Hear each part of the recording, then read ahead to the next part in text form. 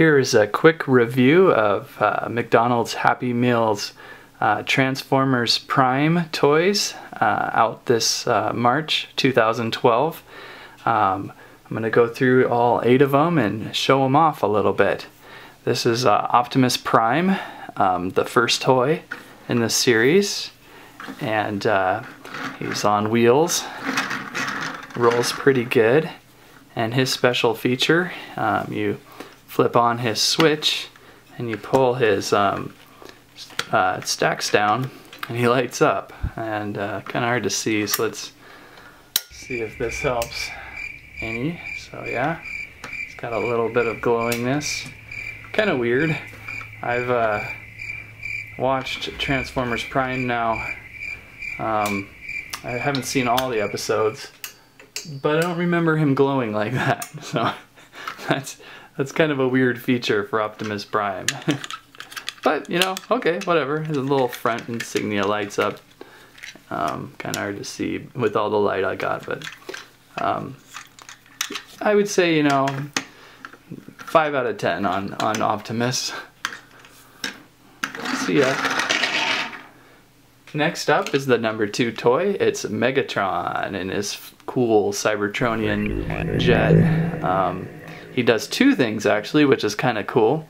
He's got a missile launcher thing on the bottom, and you press this button right here, and wow, it actually shot pretty well. Pop that back in. So yeah, I'll never get that back. That just flew behind the desk. He also has a little flashlight up top for laser fire, and you pull it, or you push it forward, that's right, and you get a little green laser. That almost is a little better than Optimus's effect, because it's a lot brighter. So that's kind of cool. I'd give this guy, you know, 8 out of 10 for success. Number 3 is everyone's fan's favorite Bumblebee. Pretty neat little transformer here. In vehicle mode. All of these are in vehicle mode, and kind of like it. I think even though, you know, yeah, most people want their Transformers to transform, these are just stuck in vehicle mode, but man, they look kind of neat. So yeah, you put in a little blaster on Bumblebee and press his red thing there, and he shoots his missile. Not bad. He rolls pretty well. Pretty good size. So yeah, I think Bumblebee turned out pretty well. I give him 8 out of 10. The mighty StarScream. StarScream looks really neat. It's got a really cool plain look to him. His feature's kind of lame though.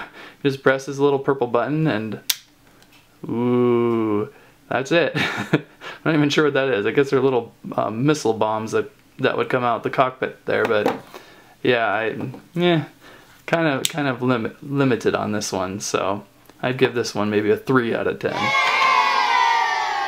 Now we've got Transformer Pinkie Pie.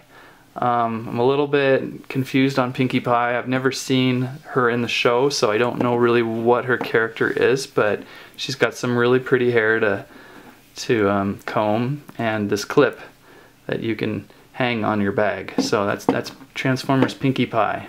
She's pretty neat. So now we've got Bulkhead, who is the 5th, number 5 in the series. And Bulkhead's got some also nice wheels. They all roll really well, and some nice, pretty good wheels for change. And Bulkhead's got a really cool disc feature where you insert discs up in his front there, and when you pull back the roof of his car, they really shoot out pretty well. You know, that's a pretty good shoot. They're cardboard discs, unfortunately, but you know, that's still neat. I think that Bulkhead came out really well. He looks good. Kind of has some clear plastic up on top. I'd give Bulkhead, you know, an 8 out of 10. I think my favorite in the series is Breakdown. I like what they've done with him in the sense that you turn his back tire here and it flips up the hood to reveal a cannon. And this to me is the most Transformer-like out of all of them. It has a it transforms and it has an action feature. I think more of them would have been better with that feature. So he's big, he's good color, good navy blue. Definitely one of my favorites. Rolls really well, actually. He rolls the best. I'd give him 9, 10 out of 10. He's my favorite. Definitely cool. And then we've got Ratchet. And Ratchet is got a couple things. He's kind of dumb here. You pull back and then you press on his red button and it shoots this little fire hydrant fire thing out of him. So that's kind of funny. And then he's kind of naked, so you have to put on his stickers. And I don't really want to do that right now. It's late. I'm tired. So maybe I'll do another review on Ratchet with his stickers, because that's, yeah. And then, you know, the stickers ruin then, you know, they start peeling off, and I've never been too much of a fan. I mean, I love putting them on. It's kind of a fun old thing to do, but then they always peel off. So Ratchet, maybe 5 out of 10, because he does keep you amused. I'll check him out. Woo! And finally, the last one here is the almighty Knockout.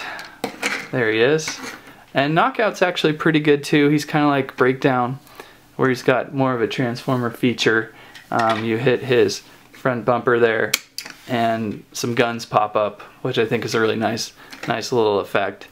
I guess if you wanted to, you could put Bumblebee and ram him in there and knock up his guns, and boom.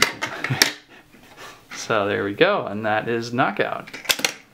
So again, I think what's really neat about this series is that they just stuck with one theme this time, instead of giving us a million different versions, or like not a million versions, but like say a robot and a car version, and just, you know, they don't look good as a set, but I think these look really great together.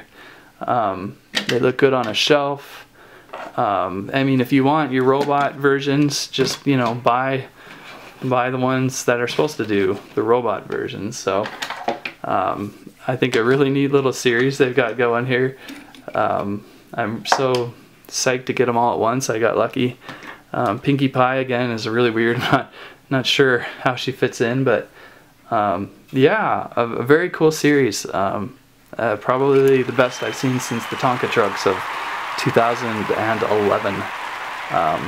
So that is a first look at some of these great new toys. So go to your McDonald's today, I think it's March, and a little bit of April to pick one of these up. So that is my story.